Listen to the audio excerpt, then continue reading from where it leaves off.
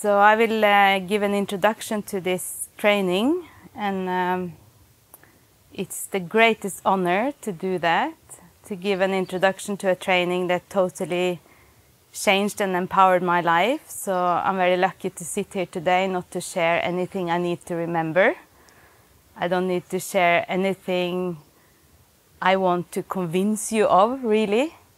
I just want to inspire you with my own experience, basically.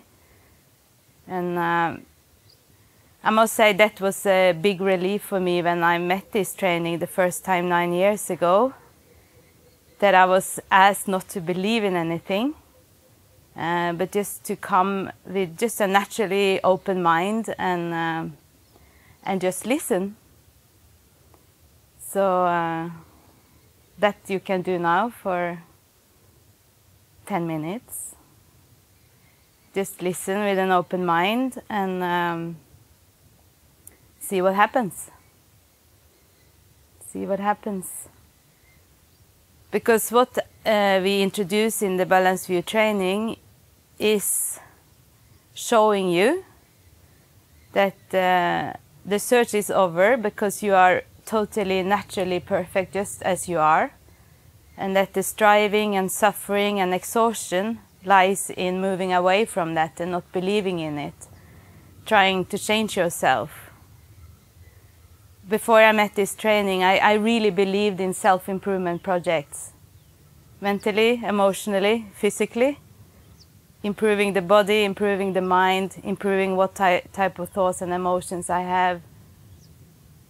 You know, with the best intention, because I thought, you know, that was the way to be a better human being, not only for myself, but for my family, friends, everyone around. So I really believed that something needed to change, until I met this training that said that that's not where true empowerment in life lies. That's not where true mental and emotional stability lies. It lies in facing yourself nakedly and see what's really true about yourself, what's really there. To have a support system, a network that supports you to see what is really true in your own experience. So that's the framework for the introduction, because right now and always there is something about you that is already completely perfect, already stable, clear, alert, something about you that is just happy to be hanging out with yourself, with exactly the thoughts and emotions and the physical sensations streaming through you right now. There's even if you go in and no, it's not true, the mind takes over, you think, you know, no, this and this and this is wrong with me, or a situation in my life, or wrong. That's fine, you know, that's totally normal. But still there is something there that doesn't care about you thinking it's not true. So that's who we are as humans, you know, there's something about us that is just completely awake. So one way to introduce yourself to it right now is to, and this is something I often reflect on myself, is the metaphor of looking into the mirror. Maybe you did it this morning, like I'm 45 now, and I looked into the mirror and I see every day some new gray hair, or white maybe, depending. And you know, so I'm just looking into that mirror and I see what, you know, I see the reflection. But you know, I know that when I was 5 years old and I looked into the mirror, what's looking never changed. Even if I today have some gray hair and, you know, but what's looking, the ability to simply see the reflection, never changes. This is powerful. None of you here is excluded from this pure perfection. That doesn't need any description. You don't need to describe the reflection in the mirror. White hair, you know, blue under the eyes, you know, whatever you want to describe. But there's something about you that doesn't care about that. There's something that has this ability to just look what is real, what is true, what is really there. No need to judge it, analyze it, trying to remove it. In this training we call this, you can call it basic state, just your natural condition. We call it open intelligence. Because it's open, it doesn't belong to any special people. You don't need to do special things for it to be acknowledged and recognized in your own experience. It's already there, it's already present. And I cannot tell you how important it is today for humans to start to see this, to start to recognize that this is who you are. Time is really here to give up all self-improvement and trying to change yourself, whether that is through whatever method. But a simple training that trains your mind to really, really check. So another way to really see that you are also open intelligence is just to stop thinking for a moment. Just stop thinking for a moment. Maybe it's possible, maybe it's not. Maybe it was possible for a second. But when you stop thinking for a moment, you see that you are more than your thoughts, right? You could see that right now. There's something about you that's not dependent on what you're thinking. It's something that's here, present, listening to me, even if you know, maybe you're again focusing on your thoughts now. Maybe you're hungry, maybe it's hot. This is totally fine. But the whole training that we offer is to train your capacity to tap into open intelligence. Inseparable from your life. So we don't ask you to change anything in your life. Not a single life circumstance, not a single thing you need to change. You can go on with your life in the exact way you're doing it, but you use your life, your activities, your relationships, your memories, everything. You use it as a training platform. So then you can ask how? How do I do that? So in this training we just give you one single instruction. That's, if I said, please don't, you don't need to remember anything that I've shared. This is good to remember. So the instruction is short moments of open intelligence repeated many times until it becomes obvious. So some of you have been involved for many years and you heard this instruction so many times. But never underestimate the power of hearing it again. It's really powerful to know that there is a way that we actually show you a practical tool on how you can train your mind to let your thoughts and emotions stream. Free. You don't need to control it, you don't need to change any of this. Your thoughts and emotions, your physical sensations, all of this, in this training we call it data streams. First time I heard it I was really offended, because I love to call many names to my emotions, my thoughts, everything, making big stories and dramas. But it makes it very simple, just to relax for a short moment. Whenever you remember. So in the middle of your doings, in the middle of whatever is happening in your life, in a conversation, when you are going to sleep, when you walk in the street, wherever you are, you have the practice with you. And it's so fine that maybe you think it's too simple. One instruction like this can't possibly change my life. I thought so. But I know it has the power to completely empower you, to never be a victim to your thoughts and emotions, your life circumstances, because life happens anyway. So it's better to train up what's always with you. And what's always with you is how are you going to deal with all of this? This unpredictable flow of data. It will never be predictable. That's the maybe good news or sad news, but it's true. We can fool ourselves, and think that we can control this.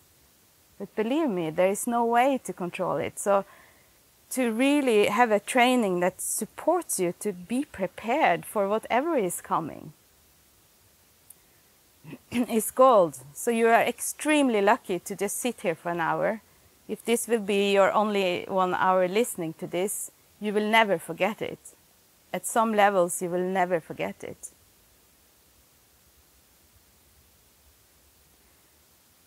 It's an honor to really say that, because I'm not saying this because I want you to like me or hate me. You know, that doesn't really matter, but I know it through my own experience. I have seen that the only solution to any so-called problems in my life has been to take short moments. So, you know, I can take an example of depression, which is my favorite topic. Just because I know that there are many people today really suffering as their minds, suffering as their thoughts and emotions. So I find it so difficult to share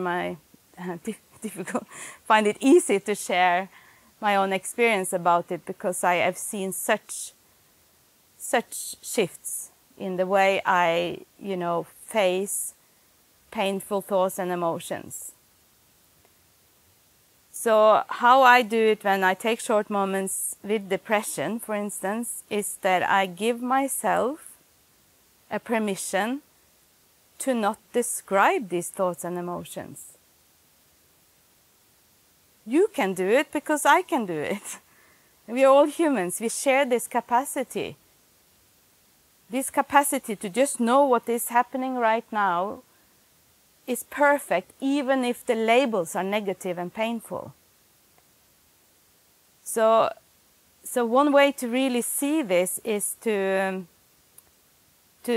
think about a crystal ball. You know, you can place a crystal ball in a heap of garbage, and what happens to the crystal ball? It only reflects that garbage. It doesn't try to change it. It doesn't try to jump out of it. It just simply reflects what's there. Or you bring the same crystal ball down to the beach and reflect the beautiful sunset. Nothing happens to the crystal ball. It just reflects that beautiful sunset. So you see the reflections in the crystal ball, and the crystal ball itself is inseparable. It's the same. This is your mind. That's the same quality. And what does that mean when a very negative thought and emotion appear in your crystal ball mind? And what happens when a very beautiful, happy thought and emotion appears in your crystal ball mind? Nothing. Your mind is actually in reality untouched. But where the pain and suffering is in all our ideas we have about our psychology, about our past, about our future, about everything. It's the ideas. Of course, I didn't believe this when I was first introduced to it. I didn't believe it at all. There were nowhere in my intellectual brain or wherever it is that believed it. But luckily I was open enough, at least a little bit, to test it. So that's the only thing we ask you from this 1 hour, is go out into your life and test and see what happens when you just for a moment in the middle of, you know, confusion. So many things are happening in my life. I lost my bag, my children are not here. I'm thinking and thinking and trying to find a solution. I don't find a solution. But at least you can relax for 1 moment. And I have seen so many times brilliant solutions coming spontaneously, but not from thinking alone, but from relaxing as the thoughts. It's just brilliant.